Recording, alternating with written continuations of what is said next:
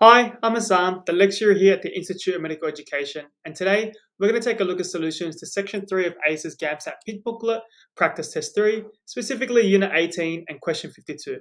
In this unit, we've been given two 6-base fragments. They're obtained from a single 12-base DNA sequence. They are ATTGAT and ATATTG, and we've been asked to find what percentage these two fragments make up of the 12-base DNA sequence. So what I just did was I just put the base fragment across from each other. So X represents unknown. Obviously the letters here represent our bases.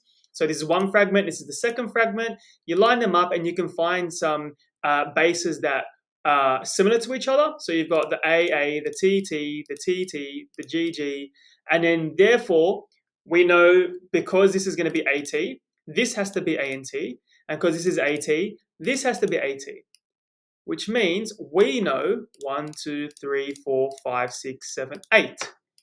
So we know 8 bases of this 12-base DNA sequence. And we know that because it's a 12-base DNA sequence, the fraction is going to be 8 over 12.